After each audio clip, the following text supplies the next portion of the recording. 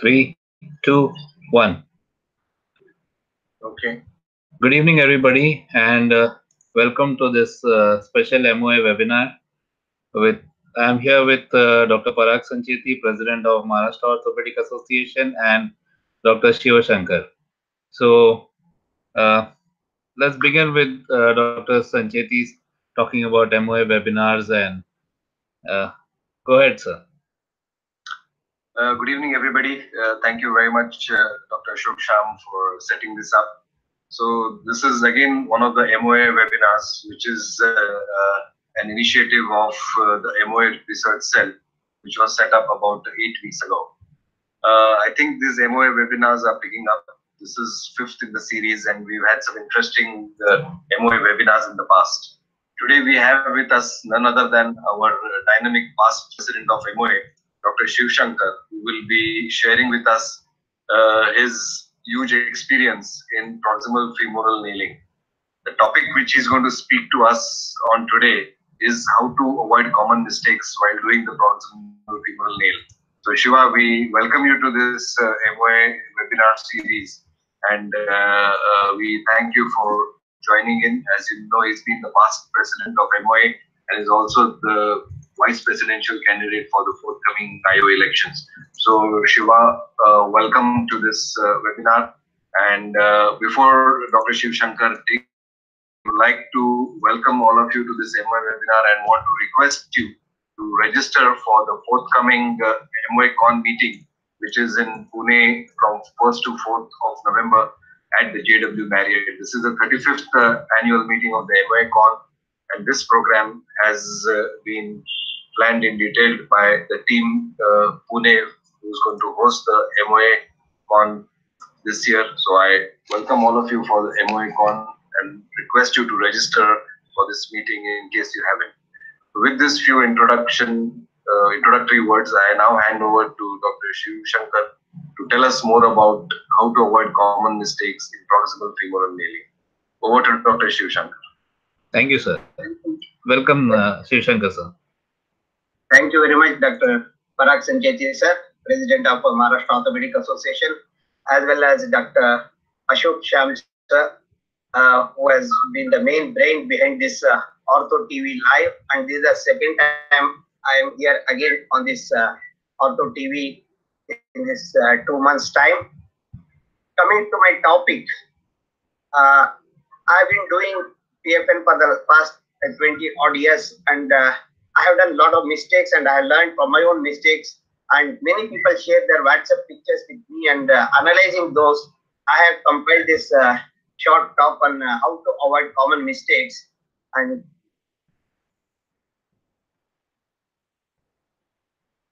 Yes, sir. the next slide is not going. Okay.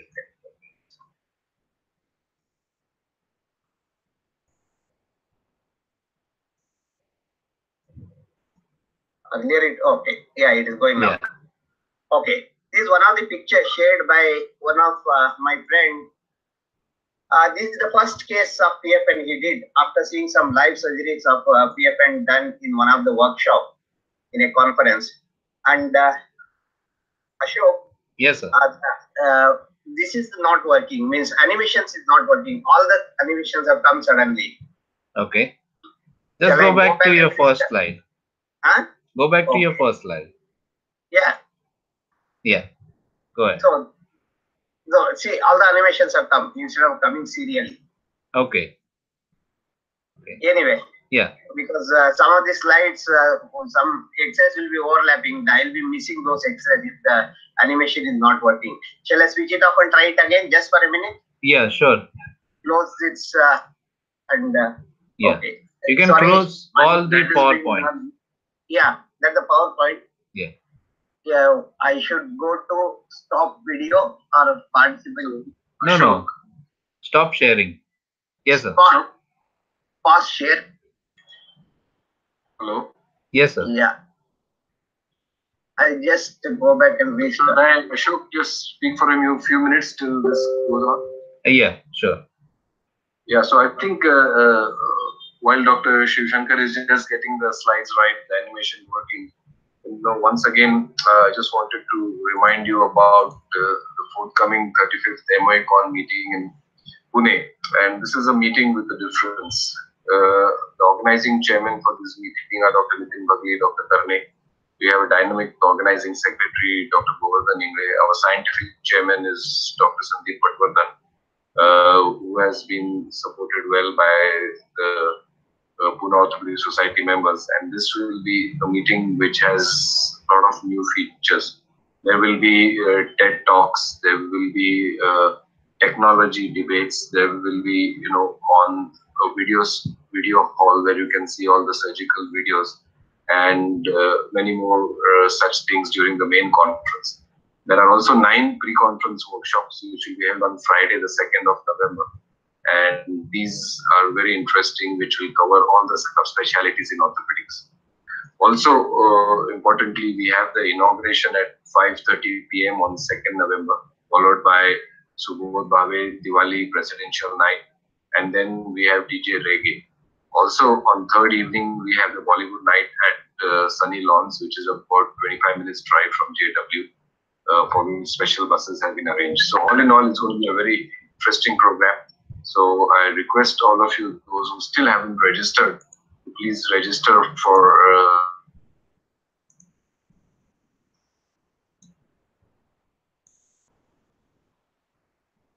Go ahead, sir. You can share it now. Yeah. I think this works now. I think we have lost Parag, sir. Yeah. So you can go ahead with it. Yeah. Okay, this is one of the pictures shared by one of my friends. Right. On WhatsApp. This is the first PFN he has done. And when he shared the picture, yeah, this is working perfectly now. Yeah. Thank you, Sham. Yeah. This is the picture he shared me. And since this was the first case he has done, I initially said, done beautifully, because I know that the first few cases are very difficult for anybody to do. But subsequently, I analyzed them. I said there is a varus in the fracture site that should be avoided. This is where the beak of the neck is entered into the distal fragment. Then superior opening of the fracture site is there, and that has led to the varus actually. You can see that nail has been shoveled at the fracture site, and also there is slightly longer screws that I will be analyzing later on. So because of the varus, the neck becomes horizontal and the screw automatically becomes slightly longer. Then superior screw is comparatively longer. It has gone almost upward. Normally, this is the line at which the superior screw should stop, so that both the screw can take the load simultaneously. So this superior screw longer will cause the problem of either the superior screw breaking or the Z effect. Then peak of the proximal fragment entering into the distal medullary canal. Many a time, we all orthopedic surgeons who have been doing DHS feel that a diamond twisted type of osteotomy where the beak of the proximal fragment entering into the distal fragment is a stable reduction, but that is a very wrong notion. In a intramedullary implant, if your beak is inside, that indicates that it's varus. You should never accept a varus like this. So these are some of the points which we could make out in the immediate post-operative X-ray. Another case, yes, you can see that the patient has been operated and the distal fragment has been fixed in internal rotation, because that was the position in which the patient, the reduction was obtained by the surgeon. So without realizing that the distal, the limb is in internal rotation, the distal locking has been done. So this patient had to be treated with removing of the distal locking screw and again doing another locking.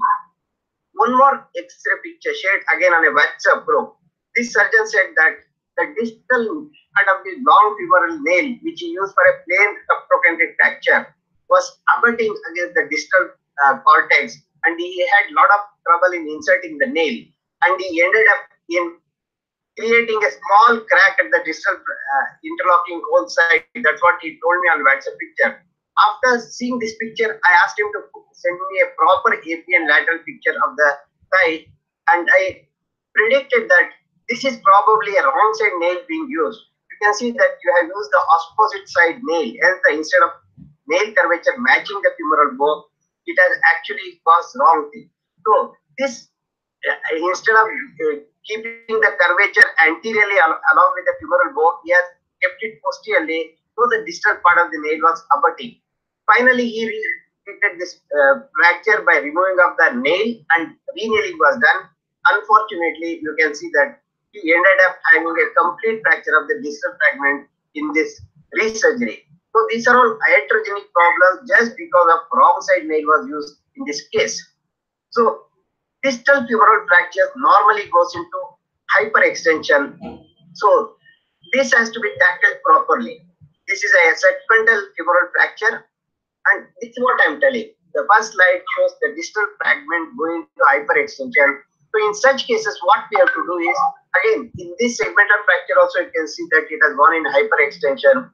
I'm trying to lift that with a stem and pin, getting the alignment right, then passing the nail and the guide wire very anteriorly and getting the reduction properly without having any recurvatum deformity.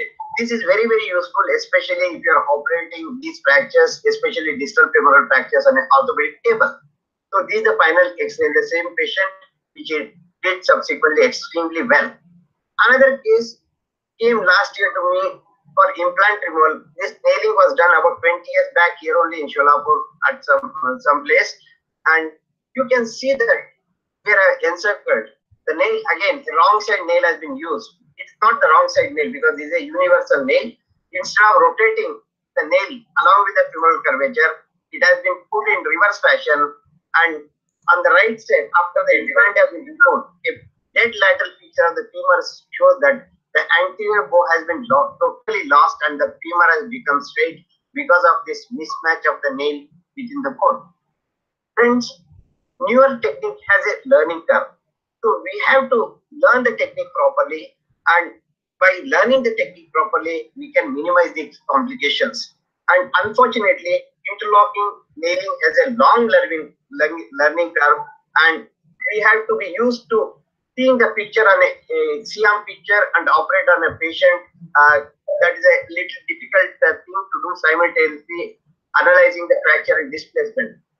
This is a very busy slide, but I call them all of them as some avoidable complications or avoidable mistakes, like incomplete reduction or fixation and distraction, incomplete length of the screws, incorrect insertion of the femoral neck fractures, problem with the distal nail locking, fracture of the lateral wall of the greater trochanter during insertion of the nail, lateral protrusion of the screw causing thigh pain, femoral shaft fracture at the nail tip, intra-articular migration of the screws, anterior thigh pain.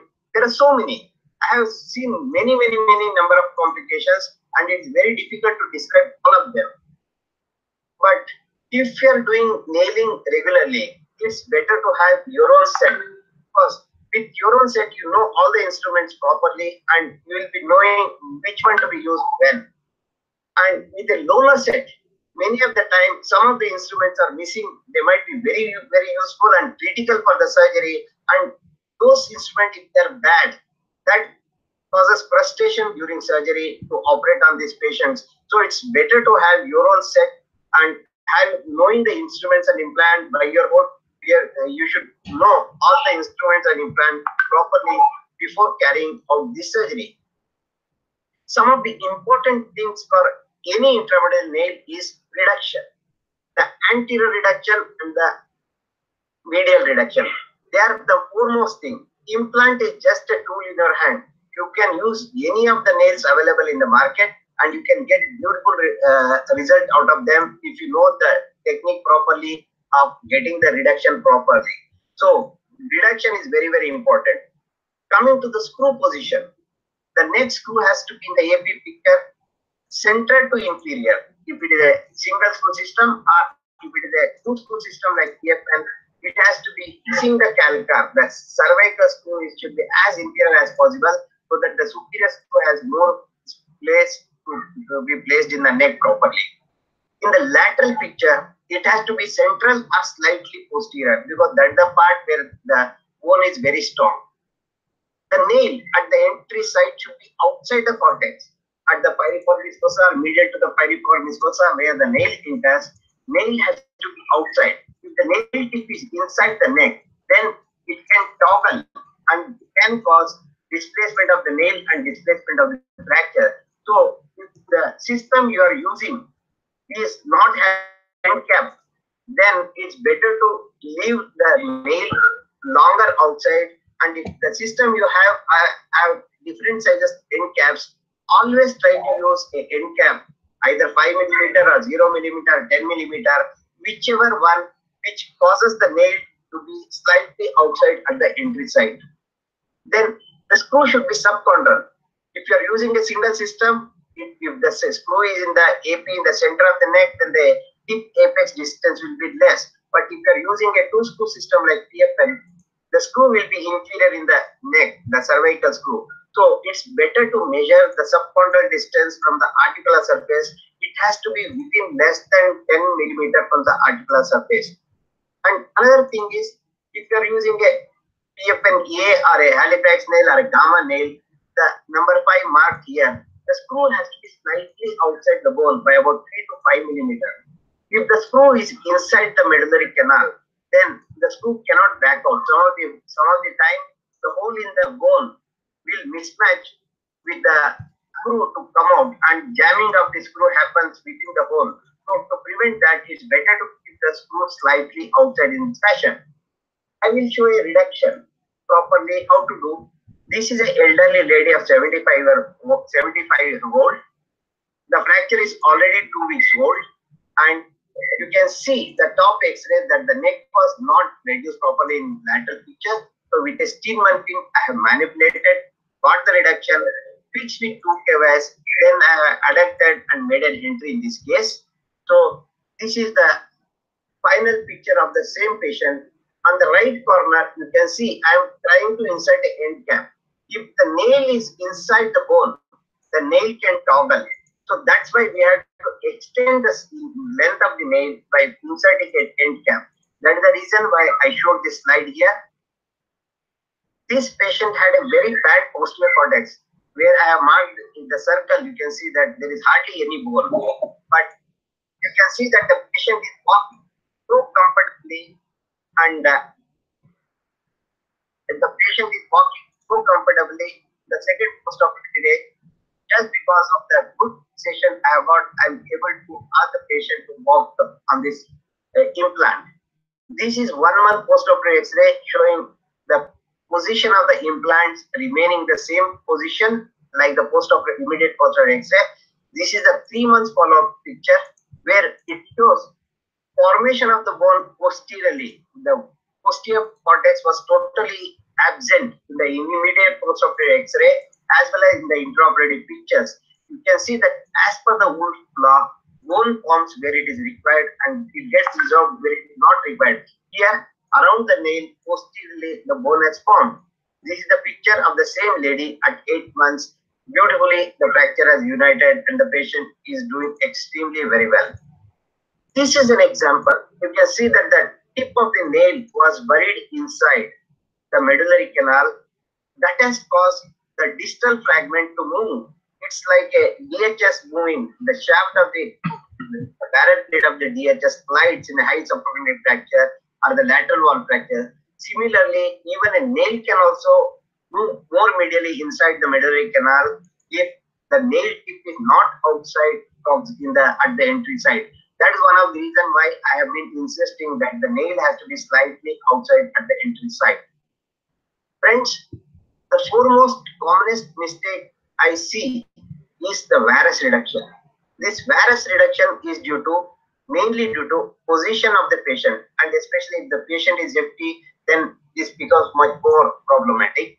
Second cause is entry side problem, and I will discuss them in detail subsequently. The second problem I normally encounter when I see an X-ray is inability to pass both the screws. The surgeon passes only one of the neck screw and is unable to pass the derotational screw. Hence, he just inserts one of the screw and comes out of the surgery. This is due to a varus happening. He is unable to pass the second screw properly. This happened to me way back about 15 to 20 years back. But in the last 15 years, it has never happened. Even in Indian implant, I have been able to put 2 screws properly. If the main cervical screw is very inferior, missing the calcar, and it is in the inferior part of the head, then the superior screw can be passed in the center or slightly superior to the center in the AP picture. This is one of the reasons why the difficulty in passing the second screw has been advantageously taken by some of the companies, and they have come out with single screw system. I will discuss about them also in due course of time. So difficulty in passing both the screws is the second problem. Third commonest problem, what we see is the lateralization of the shaft with altered biomechanics. Patient will be unable to walk because the fracture has united, but the shaft has become lateralized, and that is the reason why the patient is unable to walk. This is an example. You can see that though there is a pubic symphysis diastasis in this patient, that will not consider at this stage, but you can see that the neck of the operative side has become longer. Because the neck has become longer, so it is an intertrochanteric fracture is united, but the neck, the shaft has gone laterally and the lever arm of the hip is increased. So normally, if you draw a line from the outermost cortex or the outermost part of the pelvis, it grazes the tip of the trochanter or the outermost part of the trochanter. Whereas on the operative side, you can see that it's going at the nail entry side, it is going almost 1 inch of the trochanter is outside this line. Next commonest problem I encounter is long screws. If you are using screws of 400 millimeter in length, especially in people or patient less than 6 feet tall, then there is something wrong. Majority of the reason is it is traction not released properly. To get a good traction, to get a good reduction, we apply traction on table, and unfortunately we forget to release this traction, and because of this traction, the fracture gets distracted and the neck length appears longer, and we try to end up using longer screw. As you can see in this case, a longer screw has been used. So if you are using a screw which is more than 100 millimeter, it's always better to confirm that really the patient is very, very tall, and you can see the opposite side hip also in the x-rays, and also confirm that you have released the traction properly and compacted the fracture properly. So these are some of the reasons for using a long neck. Friends, longer screws can lead to Z effect. I have talked in the last webinar about the Z effect and how to avoid. So I am not going to the details of the Z effect here, but the reason why the Z effect happens is once this longer screw, the traction is released, the patient starts walking. Both the screws comes out of the lateral cortex at the entry site of the screws, and they start rocking in and out, and one of the screws tries to go in and one of them comes out. That will cause the Z effect. You can see this webinar in the archives of the same site, or also on my YouTube. I have posted this video of how to avoid Z effect. I'll just recapitulate the steps of surgery quickly. This is a crack fracture, undisplaced fracture, but even then I fix them with 2 KVS anteriorly before making an entry. By fixing these 2 KVS anteriorly, when I make an entry with the reamer after putting the guide pin, the fracture will not open superiorly. Otherwise, an undisplaced fracture, when you are putting a 15 or 16 millimeter reamer of the instrument, then it gradually opens, leading to varus. That's why always fix these fractures with 2 KVS, which are placed very anteriorly. Other advantage of fixing this fracture with 2 KVS are you can adduct the fracture. Once you can adduct the fracture, your entry site becomes very, very easy, especially in a obese patient. So even if the fracture is reduced well in adduction, always try to fix the fracture before passing this reamer and then the nail. When you, after passing the nail, before you pass the guide wire, always make a hole in the lateral cortex at the entry site of the guide wire with a awl which comes with a set, or with a drill which comes with a set. Because these guide wires are not made for drilling.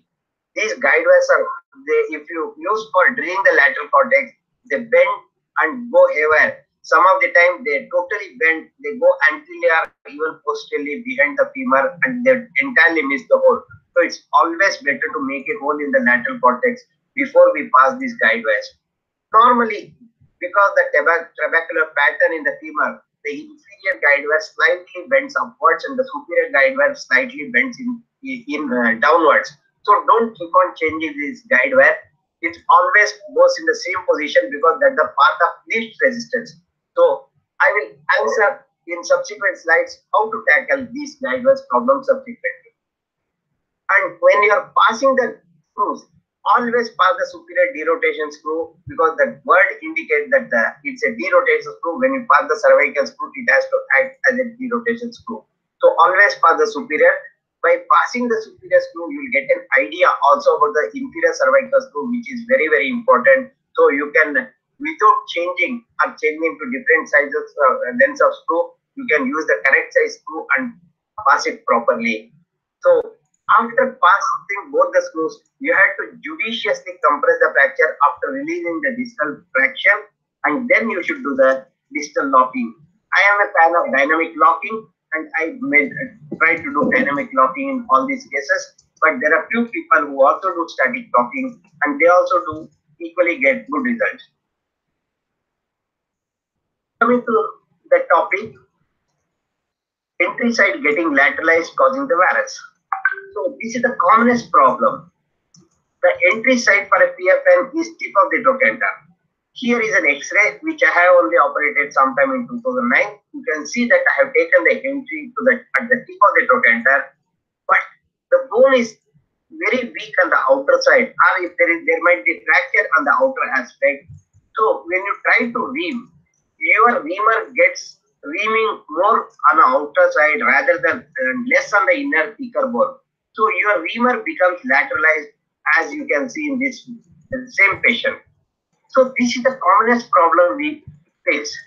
So I normally advocate in such cases, it's better to go medial to the tip of the trochanter or even from the piriformis fossa. How this entry gets lateralized? This is the tip of the trochanter entry, a proper entry for a PFN. But when you're reaming, the lateral cortex gets reamed and the lateral cortex becomes weaker and weaker and becomes getting reamed more and more, and the whole of the entry side gets lateralized in this fashion. So this is how a normal PFN, the cervical screw or the inferior screw will be inferior in the head, neck as well as in the head part.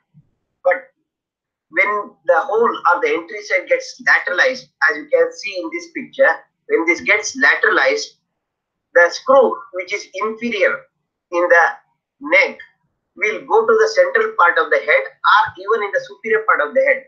This is one of the reason why your screw position will not be proper because of the entry side getting lateralized. So always go for an entry which is medial to the tip of the trochanter and or even through the piriformis fossa to avoid this problem of the nail going laterally and the screw not coming inferiorly both in head and neck as well as in the neck as well as in the head. By chance, if we are done, what we can do is a different thing, but how we can avoid it? Here you can see that yellow marking has been done where I am pushing with my left hand the reamer more medially so that I will be reaming more the inner side cortex rather than the outer cortex. Here in this case, what we did was we nibbled out a piece of the bone medial to the entry side and then we reamed with the centering down again and passed the nail much more medially. So that's the reason why nowadays I always advocate it's better to go through the piriformis fossa and not have any problem. If you go through the piriformis fossa, majority of the problems are solved. Unfortunately, nobody advocates the piriformis fossa because there is an article which talks about if the entry at the piriformis fossa is done by more than 13 millimeter, there is chances of the circumflex femoral artery getting damaged, which might cause damage to the head of the femur. But friends, have seen so many cases. I'm yet to come across a case where the damage has caused even in the femoral head, especially in an adult. The second problem, what we normally see is passing the nails to the fracture side. Friends, in which fracture we pass an implant to the fracture side? Why we want, just because there is intertrochanteric fracture, we want to shovel the nail through the fracture site. This implant also requires a space. This implant is 15 to 16 millimeter in diameter proximally. You have to make a place for this nail. So you have to ream properly the proximal part of the femur. Without reaming properly, if you shovel the nail at the fracture site, it normally causes it works as a spacer, and that's one of the causes why the head and neck gets displaced medially, and the head and neck goes into varus, as you can see in this picture. Here in this picture on the left, you can see that to the fracture side, the surgeon has pushed the reamer. Since there is no contraction for the reamer to ream the proximal canal, both the head and neck fragment and the shaft fragments get separated widely and make space for the reamer to go inside without reaming any of the bone. That's another problem which should be totally avoided. Normally, when we fix a fracture on an orthopedic table, once we get a good reduction in this fashion, abduction and external rotation, we normally get a good reduction. And on adduction, what happens is the perineal post touches against the thigh, and you don't get more adduction than about 20 to 30 degrees in these patients. If you try to adduct more than this, if you try to adduct this more than this, the fracture opens superiorly in this fashion. So because of the adduction, the surgeon trying to adduct, making the entry site prominent for him to pass the nail, this adduction will cause superior opening even in a crack fracture, and this is one of the reasons why the fracture goes into varus. This widening of the proximal or the entry side becomes, and when you pass the nail will go into the medullary canal, and if you lock in that same position, the head and neck is in varus. You can see that the superiorly the fracture has opened up, and that will lead to varus. That's another thing which you can see in the similar X-ray here. The fracture has gone into varus. Sometimes the surgeon realizes the mistake and he abducts. He realizes that there is a varus of the head and neck, so he tries to get the abduction back. So he abducts the limb. By this abduction, fracture also opens up inferiorly. Earlier, the fracture had opened up only superiorly. Now, the fracture opens up inferiorly also. Though the head and neck angle or the neck shaft angle will be proper, but this fracture has gone into distraction and the implant is acting as a spacer, and the neck screw used will be longer in size. This is what is happening in this case. The lateralization of the shaft and the neck of the shaft has become longer in size only because of the implant, which is the surgeon initially adducted the limb which caused opening superiorly, then he abducted the limb which caused inferior opening also, causing the lateralization of the shaft. So this should be also avoided. So this is the same patient where you can see that the shaft has become, the neck length has become longer, and this can be measured from the center of the head. The line on the right side is longer than on the line on the left side.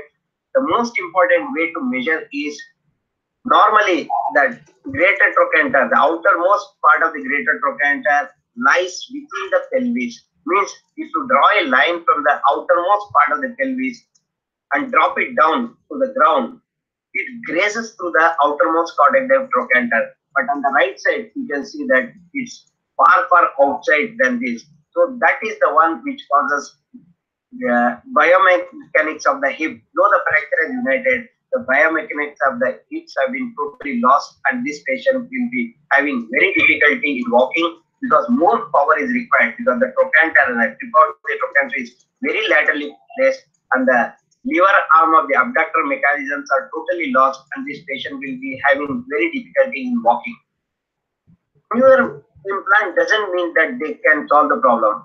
That's why I said that implants are just a tool in our hands. We should know how to use them properly. Here is an example. The PFN A2 has been used. Again, a lateralization of the shaft has been done. You can see almost 1.5 to 2 centimeter. Then the lateralization of the shaft has happened. Again, confirmed by the blue line, which is inside the trochanter is inside on the left side, whereas it is outside on the right side, indicating that shaft has got that rise. Varus also makes the neck more horizontal and therefore functionally longer. And when the body weight is applied, the biomechanics will be totally lost, and the varus forces causes the screw to cut out superiorly. So varus should be avoided at all the cost. Friends, varus causes relative neck lengthening. How this can be uh, shown? Here is an example: a undisplaced fracture. This is the screw which is used, say X length. Whereas when the fracture is opening superiorly, if you use a screw which is X plus A, when you compare the length of the screw, you can see that the one on the right side is a longer screw. That's the reason why I said that if you are using a screw which is more than 100 millimeter, which is means that either your fracture has gone into varus or you are distracted the fracture totally. So care should be taken to check these things. There is recently a classification which talks about the medial cortical support. They call this as negative medial cortical support, neutral medial cortical support, and the positive medial cortical support. This article, this X-ray shows that it is a negative medial cortical support. The beak of the neck is inside that medullary canal, means it's a negative medial cortical support. Here you can see the beak of the neck is touching the distal segment of the shaft. So it's a neutral cortical support. Here the beak is outside the neck. So this is a positive cortical support.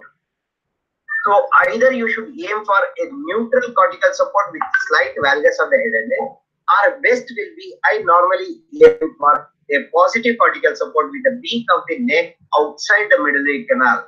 So if the beak is inside the medullary canal, it's always varus or it's a negative medial cortical support. Try to get either neutral with slight valgus of the head and neck, or try to get the beak out with valgus of the neck. So this article by Chang Zhang et al. Talks about this medial cortical support. I wish that all of you read this article and understand the principles of the reduction properly. Here is an example where you can see that the medial cortical support is normal, means the shunters nail is properly seen. But if you see the position of the screw is kissing the calcar in the neck, whereas this is the central part of the head. That indicates that the proximal portion is in varus. So, though it's a neutral cortical support, neutral medial cortical support, but because of the opening at the entry side, the surgeon has shown the nail at the entry side. You can see that the trochanter is opened, causing the varus of the head and neck. So, if you are aiming to get a neutral cortical support, try to get the head and neck into valgus. This varus should be prevented at any cost. Otherwise, varus of the head is one of the reasons for Z effect. The loading of the hip instead of the vector of the load going along the screw to compress the fracture side, it will cause downward push of the head. That will cause further varus, and one of the screw to come out, especially the inferior screw to come out and lead to Z effect. So lag screw.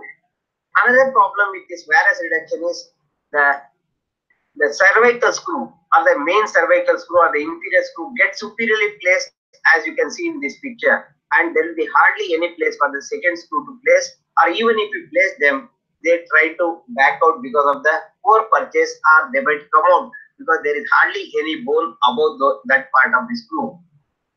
So this is the first case which is shown where there is a varus reduction. This is again due to opening of the fracture superiorly at the entry site. This will cause the downward force. The vector force of the femoral head will be downward, or the varus force will be there. And again, here on the right side, you can see the negative cortical support where the beak is inside the medullary canal. Again, that has caused the one of the screw to migrate out, and the Z effect has already started or setting in this case. Subsequently, this patient landed in a Z effect. Another problem of varus reduction is, as I said, the screws, the vector of the force normally slides along the screws and compress the fractures. If there is a varus reduction, the head will be loaded in this fashion. That will cause the screw to migrate superiorly and migrate outside, and gradually they cut out. As you can see on the right side, the screw has cut out from the head and neck, as well as it has migrated laterally. So you should avoid varus at all the costs. On the left side, where I have marked with a circle, you can see that the beak of the proximal fragment had gone into the distal medullary canal. With a bone hook, I pulled the beak out, and that is the immediate post-operative X-ray where the Schenter's nail has been maintained very well. This was a very badly comminuted fracture. So I always advocate you get the beak out. On the right side, a tick mark is there. That is where the beak is outside, and the positive medial cortical support is the one which gives the best result. This is the same picture where the beak was inside. This is the immediate post-operative X-ray showing that the beak has been pulled out, and there is a neutral medial cortical support with the head and neck alignment proper.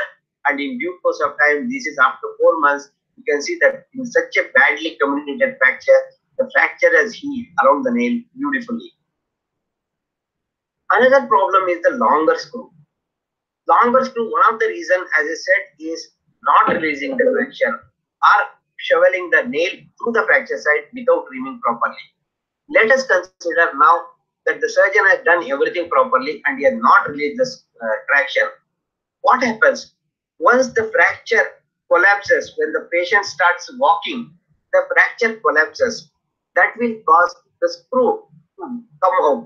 Once a part of the screw is outside the bone, it has got a space to rock in and rock out, and that will cause loss of purchase of the threads of the screws in the osteoporotic head, and then one of the screw gets stuck or jammed and another screw will come out and again causes the Z effect. So always try to compact the fracture beautifully on table after releasing the fracture so that the screw head will be touching the lateral cortex. Here is an example. This is the immediate post-operative X-ray. You can see that the screw has already backed out and the beak has gone into the medullary canal, and this patient subsequently went into a Z effect because of just the screw backing out because of not releasing the traction. The same earlier X-ray, just to explain how it happens. This is the fracture. When the patient starts walking, the fracture compresses and the screw starts coming out in this fashion. The screw heads which have come out in this fashion, they are the one culprit. If the screw is touching the lateral cortex, then they don't rock in and out, and here they are free to move in and out, or especially if the patient is sleeping on that side, or even the tensor fascial latex, it gets entangled, and the movement of the tensor fascial latex itself can push in or pull out the screw, and that causes loss of purchase of the screw, and the screw starts walking out. So this has to be avoided. This toggling of the screw in the nail is another cause for the Z effect, and you can see what I've been explaining has happened in this case. The superior screw has migrated inside and the inferior screw has migrated outside, just because the fracture was not compacted on table or the screw was longer on table. Friends, that's the reason why I advocate all of you to compact the fracture beautifully on table. How I do that compaction? Let me show some of the pictures. This is the immediate, this on the left down, you can see the picture of an intertrochanteric fracture. This is the on table, the picture. I'm even such a beautiful reduction. I'm trying to fix the fracture with two cavers which are very anteriorly placed. Then I'm adapting the limb. See the entry with the guide pin I'm making. It's near to the tip of the trochanter, almost to the piriformis fossa. Then I'm using the reamer, which is going straight down the medullary canal. And this is the immediate post-operative picture in the same patient. I have released the traction on table and compacted the fracture.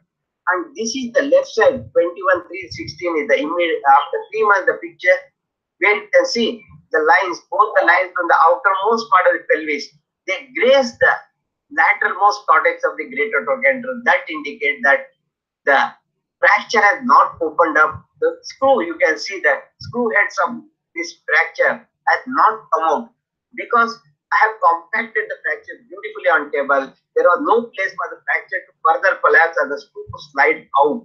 So you had to compress the fracture on table.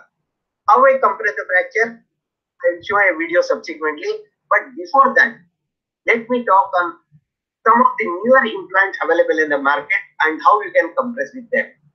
Friends, these are all my personal view. It might be contradicting to what everybody understands or the market says.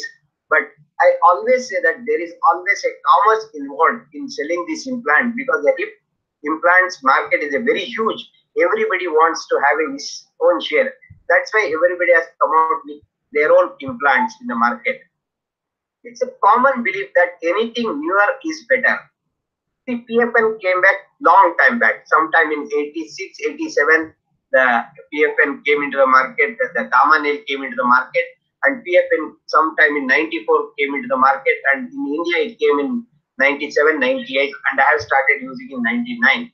So when compared to PFN, which is more than 20 years old, almost 20 years old in India, there are PFN A2, then ZNN, Pigeon nail, then the newer TFN which has come in the market, advanced TFN. Everybody thinks that they are better, but I will prove what is required for us as a surgeon. Here is a PFN A2. Why I don't like it? Here is an intertrochanteric fracture in a young adult. I was using this implant. See the white arrow as well as the dark arrow. Dark arrow is at the collapsible segment of the helical blade. It's about 5 to 7 millimeter you can collapse at the end of the surgery. So when I collapse the surgery, when I collapse the helical blade, you can see that the helical blade is withdrawn because this fracture didn't read 5 millimeters of collapse also. This was so beautifully reduced on table. There was hardly any comminution. This was a young adult. So this patient did not require any collapse. So while collapsing, you can see that the screw has come back, losing the purchase it had. So I don't understand why the company has a nail or a helical blade which only allows 5 or 7 millimeters of collapse. If I require 10 millimeter collapse, how I can do it? It's not possible with this nail. If I require 15 millimeter collapse, I don't think it is possible to do it. Here I have used a PFN A2 in a subtrochanteric fracture. Why I require a collapse of the helical blade, you tell me? So I am losing the purchase. There is no collapse happening when I compact this helical blade, not the helical blade. So the screw comes back by 5 to 7 millimeter. The helical part comes back to the shaft by 5 to 7 millimeter, losing the purchase which had in the supposed to be having in the osteoporotic bone. So I don't understand why this company people say that I have to compress the fracture only by 5 millimeter or 7 millimeter. I am the surgeon, I have to decide. With a PFN, I can decide how much to compact. I can compact 5 millimeter, 6 millimeter, 7 millimeter, 10 millimeter, 20 millimeter, 21 millimeter like that. But with the helical blade, I don't have any control. Even the helical blade, they say that in an osteoporotic bone, it hardly removes the bone. See one of the picture, this at 3 years, the screw was properly positioned. At 4 years, it started coming out. At 4 years, where I have marked round, it has removed so much of bone. You can see a dark spot. It's supposed to not remove any bone, but this nail also or this blade also removes a lot of bone when it is being inserted. And another thing is you don't get a sensation when you hammer the screw inside the bone. You don't get the feeling of the bone, the quality of the bone, especially in an osteoporotic fracture. Whereas when you are compacting with a PFN, when the head touches the lateral cortex, you get a compression happening, and you know how much compression is happening, and you know the quality of the bone with which you are dealing with. Whereas in this, it's totally not possible to have any feedback to the hand when we are using this system. Another new implant in the market is Pigeon nail. The inferior screw is having a differential threads when compared to the superior thread screw. So when you pass the inferior screw, the superior thread comes back and the screw slides back and it was fractured to collapse. But In this system, you can start with 0 at 10 millimeter or 15 millimeter. If I want 5 millimeter, I am unable to use this system. If I want 7 millimeter compression, I am unable to use this system.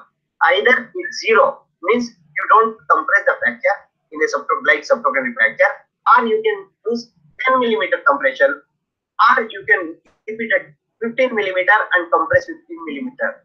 So the amount of compression is determined by the implant. As a surgeon, I don't have any control about the amount of compression I can do in these cases. That's one of the reasons why I don't like this Trigen nail also. So I have done a lot of demonstration of these nails. The another nail in the market is ZNN. Again, ZNN is also similar. If you put a derotational spin above the screw, the cervical screw, then you cannot put the set screw. When you cannot put the set screw, you cannot compact any of the fracture. So you can compact the fracture on table with the instrument, but once you release that, once the instrumentation is taken out, it gets the screw goes inside and the fracture gets distracted. So there is gamma nail or some few other nails have got a set screw in this which is marked with the red arrow, where you can compress the fracture and lock it. Friends, if I compress the fracture as much as I want and lock it, further compression, if the fracture requires due to healing, is not possible, which is possible only with PFN, because whatever the compression you achieve on table, if there is further compression is required, the screws can still slide back slightly outside. So that is the reason why I like PFN more than any of these newer implant available in the market.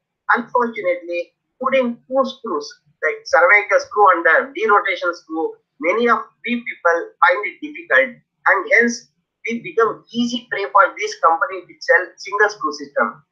Dr. Amit Rastogi from BHU Varanasi, the head of the department of Banaras Hindu University, he has done a beautiful study of comparing gamma nail, a single screw system, with PFN, a two screw system, where the gamma nail failed. 9 out of 10 gamma nail failed, and whereas only 1 out of 10 PFN failed. That is, the cycle was 50,000 cycles. They were loaded in a bone model. They did it. They did the study. So that's a beautiful article which has appeared in Indian Journal of Orthopedic, and that if we read that article, we understand that two screws is always better than one. But unfortunately, as I said, we find it difficult to pass two screws, and we end up trying to put one screw and try to use newer implants which have come in the market, which are not even time tested. As you know, the helical blade system of the PFNA2 already has gone out of the market, and they have come out with advanced TFN, where you just hammer the helical blade without getting compressed. The screw itself rotates and enters into the head and gets seated, but there is no compression available in that system again. So that is one of the reasons why I totally against all these newer implants. Why I like PFN is, if you can see that the screw heads touch the lateral cortex, and against the lateral cortex of the femur, you can beautifully compress the fracture to your satisfaction, whether it is 1 millimeter, 2 millimeter, 10 millimeter, 20 millimeter, 25 millimeter, whatever the amount the fracture begs for, that much amount of compression you can do. Even if the lateral cortex is missing, this is a very badly shattered proximal femur. I was doing surgery at Sancheti Hospital. Incidentally, Dr. Parag Sancheti is with us today, the president of the Maharashtra Orthopedic Association. This January, I was demonstrating this live surgery. You can see that the lateral cortex was missing. I was using a PFN, and what I did was, I used the nail itself as the lateral cortex. Since there are no lateral cortex, I compressed the fracture against the lateral cortex. The screw head is compressed against the nail, which is the lateral cortex here. Since the lateral cortex is missing, this is immediate post-operative X-ray. You can see there was a medial void. That's why I have got excessive abduction or valgus in the head and neck. And just 4 weeks post-operatively, Dr. Atul Patil from Sancheti Hospital, is the head of the trauma. He shared the picture with me. At 4 weeks, beautifully, the bone has consolidated. This is the reason why I like PFN. So where there is no lateral cortex, without any worry, you can use the nail itself as a lateral cortex, not without any necessity to use a TSP or a wire or any screw or any other mechanism. You can use this nail itself as a lateral cortex and compress these fractures. Then why there are so many IM nails available in the market? If PFN is so good, as I say, why there are so many nails available? Friends, as I said earlier, there is more commerce involved. There is a court case which you can all read. This is I have downloaded from the net. This is a 2006 from USA court. This is the verdict they have given, the Spican Nephew versus the Synthes, where they have said that the PFN, TFN, and the derotation screw, all of them are patented. Nobody should use them, or they should be using similar things in the market. That is one of the reasons why we have got so many other nails. Probably once the patent period of this nail TFN goes probably in another few years' time, probably this PFN will come back with a great resurgence, and all the newer implants which are available in the market will have a gradual death. That's what I'm predicting. Friends, if you're able to put two screws properly in this fashion, the inferior screw should be in the inferior part of the head and neck, and also in the head as well as in the neck. Then the superior screw in the center above the center, and best implant available in the market at present, because two screw surfaces have to cut through. So one screw, if it is there, it can cut the bone and it can come out. But if there are two screw surfaces, bone interference, then it is very difficult for them to cut through. This is one of my own earlier case, 2006. You can see that I have not released the traction on table, and the screw has come out, and this patient I had a Z effect. So not compressing the fracture or not releasing the traction on table is another commonest mistake we all should avoid. The same picture which I showed, again, this patient also had a Z effect subsequently because of the screw which is outside. Here is an example.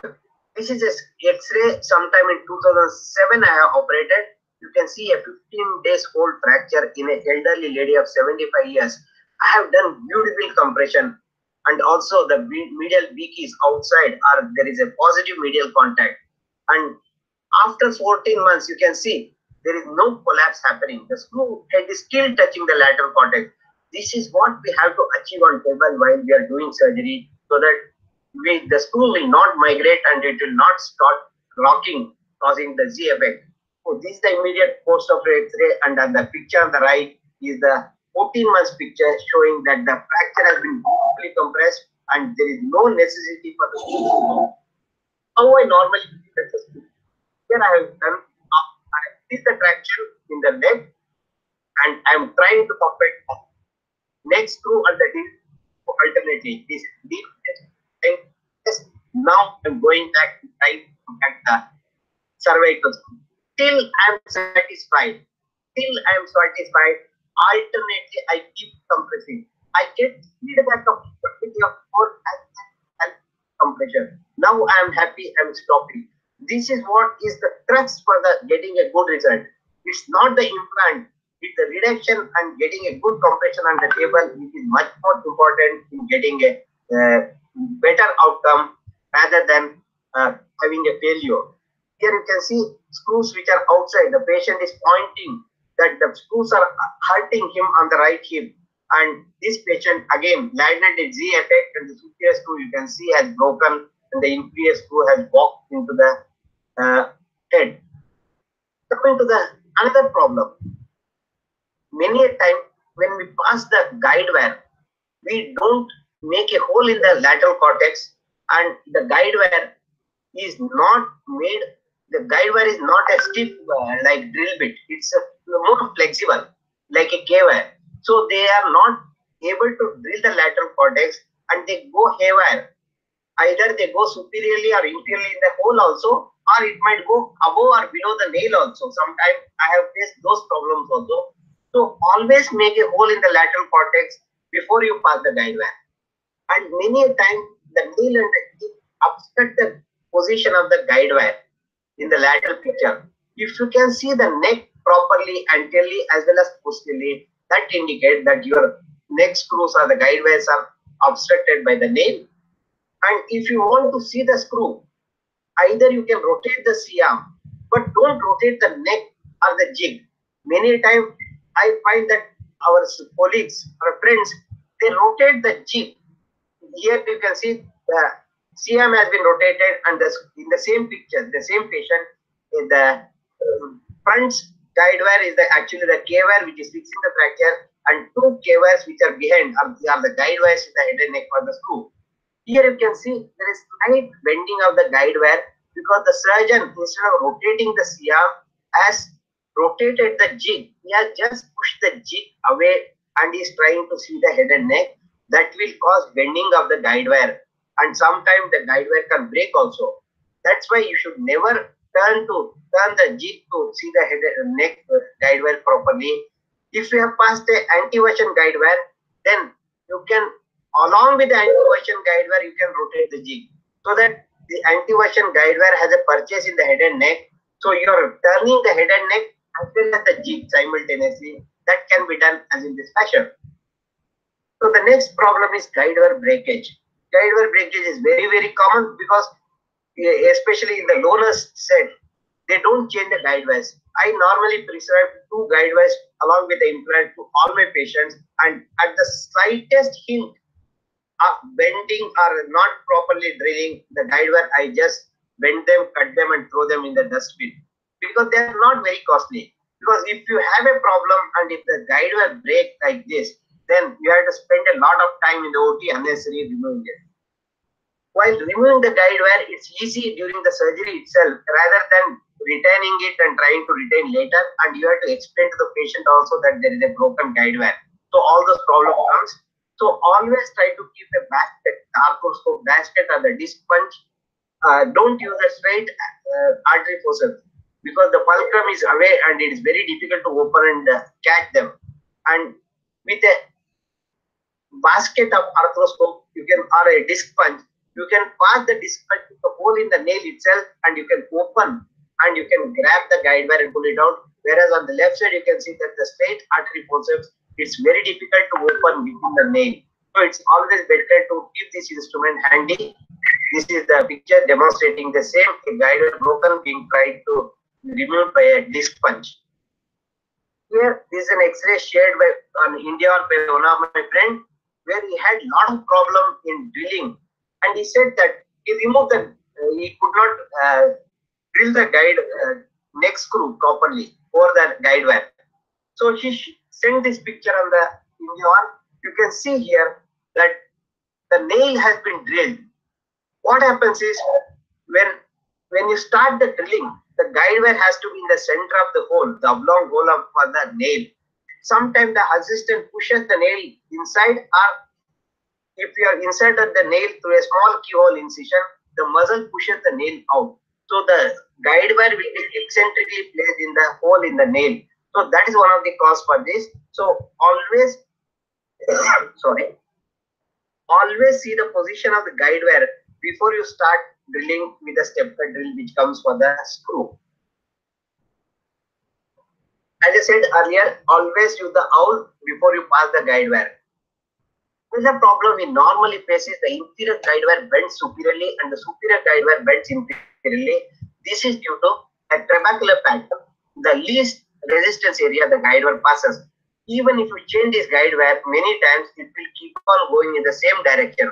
So what you have to do is, till the position, the time where the guide wire is straight, you drill over the step cut drill bit, then take out the guide wire, drill this drill bit by another millimeter or another say 1 centimeter, then you pass the guide wire again and you can pass the screw subsequently. This is another instrument that's looking like a cobra hood, which can depress the guide wire, is also useful. Here you can see this is one of the Halifax nail I was doing. Instrument is useful in keeping the guide wire depressed. It is preventing the guide wire to go above, and this instrument is very, very useful. always use hand instrument rather than power instrument.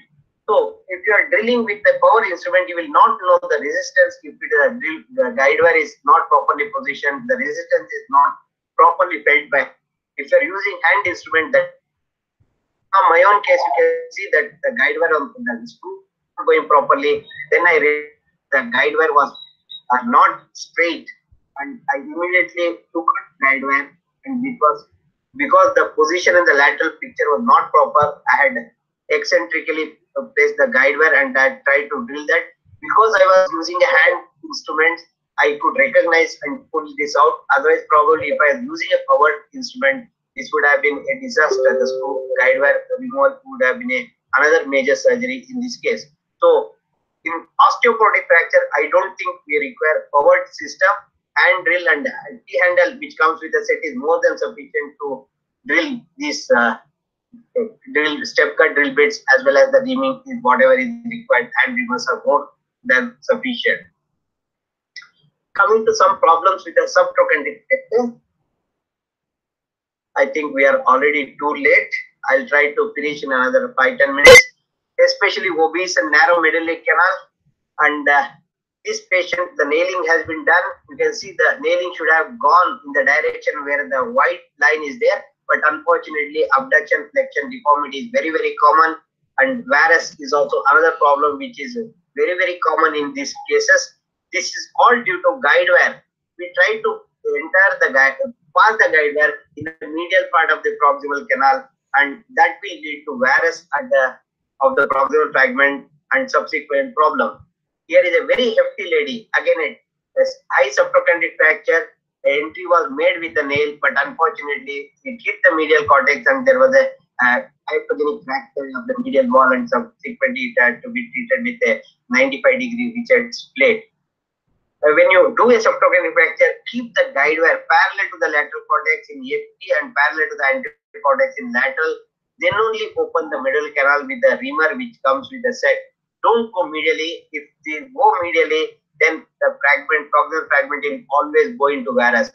So if keeping the nail parallel to the lateral cortex is the crux of this subtrochanteric fracture. We always say the red line is for the intertrochanteric fracture and the green line for the subtrochanteric fracture, that is from the medial to the tip of the trochanter. But for me, it's from the piriformis fossa, which is much more common.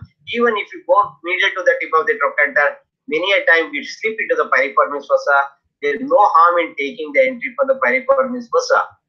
This is another instrument, a curved awl, which is very, very useful, keeping your guide wire parallel to the lateral cortex.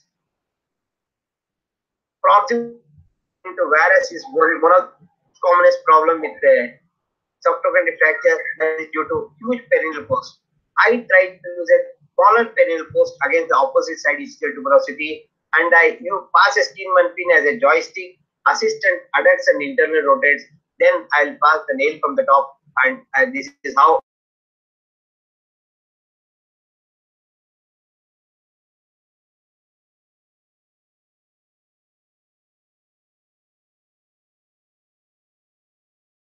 use the Steenman pin adduction, entry for the piriformis fossa, reaming parallel to the lateral cortex, and passing the nail, and this is the final X-ray on table. So beautiful reduction can be obtained. See that the nail is in the lateral cortex. Another demonstration is done in Latur. Again, you can see that the nail is in the lateral part of the proximal canal. This is what happens if you take the tip of the token. The nail will hit and it can cause hypogenic fracture. A short nail and a thinner nail can go into the distal medullary canal, but a thicker nail will cause hypogenic fracture. This was a high subtrochanteric fracture. You can see that the tip of the trochanteric entry and the entry has been done. Reaming has been done beautifully. While the nail was being passed, you can see that there is a hypogenic fracture happening and a butterfly fragment coming out, and that had to be treated with a 25 centimeters PFM.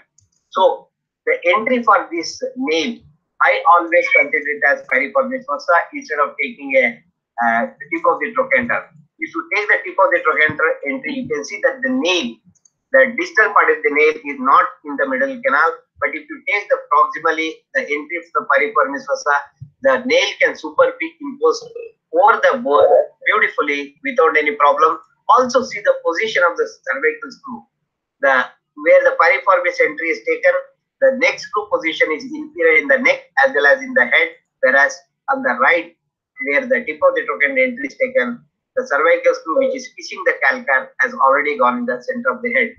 Another problem is a longer PFN if you are using, then it will hit the medial cortex. If you take the tip of the trochanter entry, unnecessarily you have to over limit. Or if you take the piriformis entry, you can see that beautifully it can enter into the medullary canal without any problem. This article which talks about injury to medial circumflex if the entry is more than 30 meter is the one which we are worried. But friends, never not seen any problem of AVN by taking an entry with the 15 or 16 millimeter reamer with PFN. So I boldly advocate you to use the same technique, and you can use for subtrochanteric fracture or even intertrochanteric fracture the white line or the Shivashankar's entry or the piriformis entry in this fracture. Here is a fracture shaft even in the proximal third, the piriformis entry taken. See the position of the screw which are beautifully placed. Another shaft, again a piriformis entry is taken, beautifully positioned of the screws and the reduction you can see. This is a fracture again operated last year, 2 years back, 2016 at the Sancheti hospital during the Pune trauma course. You can see by taking a piriformis fossa entry, I am able to pass a 16 millimeter thick nail in such a narrow medullary canal. So that's the advantage of taking a piriformis fossa entry, which is directly in line with the medullary canal. So you can pass a thicker nail without compromising on the thickness of the nail. Otherwise, if from the tip of the trochanter, probably I have to use a 8 or 9 millimeter size nail instead of using a 11 millimeter size nail. Position of the screw is also very, very important. The cervical screw should be either in the center or slightly inferior. I like to be as inferior possible. That's fine. Then, if the only disadvantage of taking a piriformis entry is some of our Indian nails becomes too proud, and the patient might complain of problem in the neck, or that might cause, especially in a shorter neck ladies, that will cause some problem while sitting cross-legged. So I have recently designed a nail which is shorter by 15 millimeter, which can be used on any of your system which are you already using. So without changing the jig, it's only a additional conical bolt and a 15 millimeter washer, and the newer nail which is 15 millimeter shorter proximally can be used. So at the end of the surgery, we just take off this washer and that's all. So we apply the washer and make a regular size nail, and after the surgery, this washer which is there 15 millimeter size is removed. You can see that the nail is shorter by 15 millimeter and it is fitting perfectly. Especially in central India, this nail is required because the ladies there are the sickle cell disease is one of the reason why they have got proximal part of the femur very short, and this is being used extensively in that part. I had the opportunity to use only in few cases, though I have done this modification. And see that the nail is above the entry side.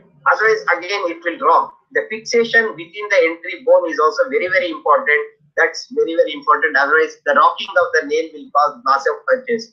Friends, to conclude, not releasing the traction before distal locking, distraction, not using owl for distal locking, missing a locking goal.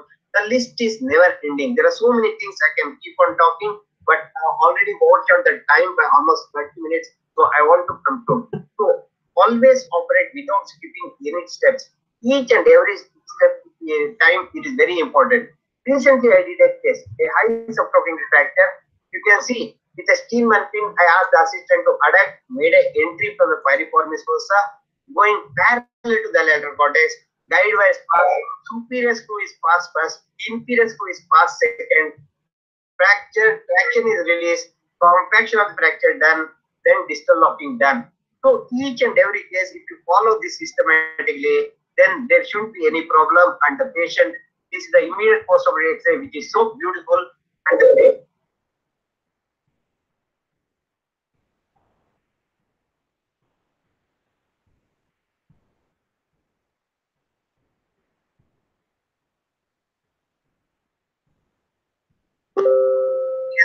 he will decide.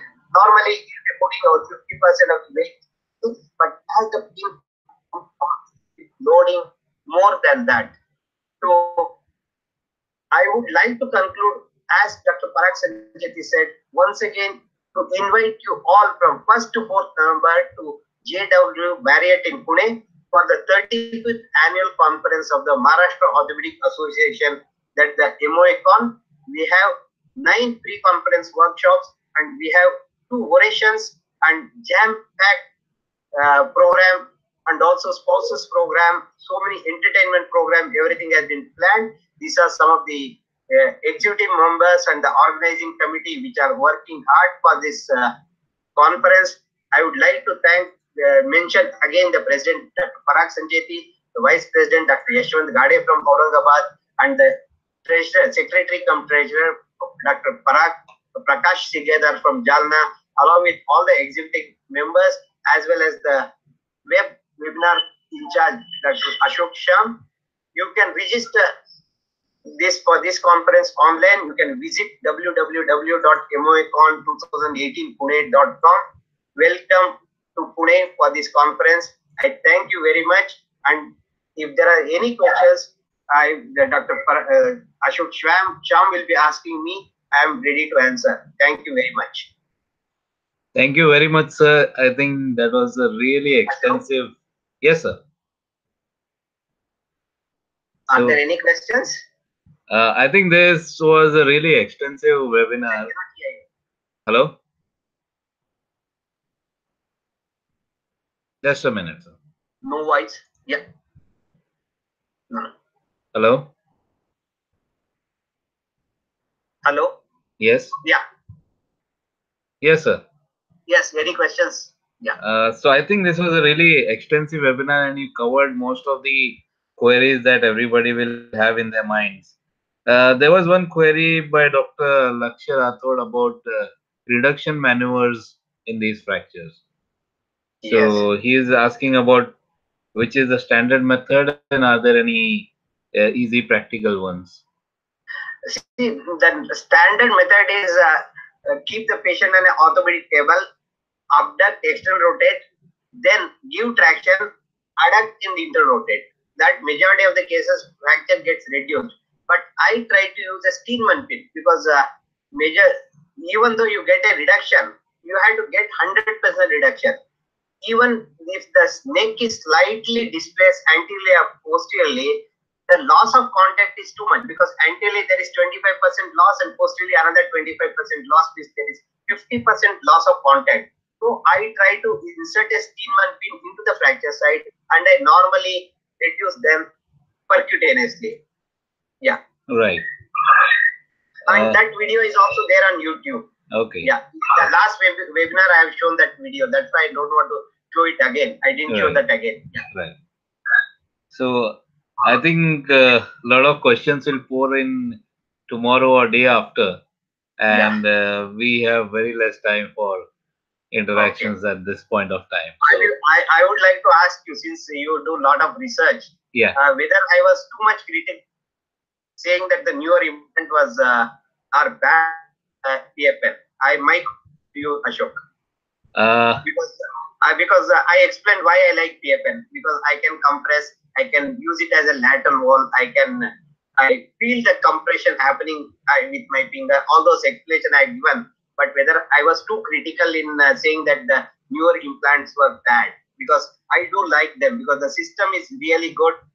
Many a time I use them still because passing a single screw saves almost 10 to 15 minutes for me also. Right. Yeah. So what is your take on this? I think from research point of view, a lot of these new implants are lacking the basic research. In terms of biomechanics, in terms of virtual analysis, and in terms of even animal experimentation. So most of the things are just been modified from a primary source, and like you said, the primary implant is under copyright, so the modifications are more to overcome the patent rather than to add any additional benefits as such.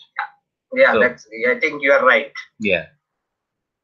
So I thank you, sir, and I believe there were more than 1,000 people who had joined us this evening, and Yes. I hope everybody has benefited from it. Thank you very much, sir. We'll see you soon Thank you again. very much. Thank you very much. Have a Thank nice you, day. sir. Thank you.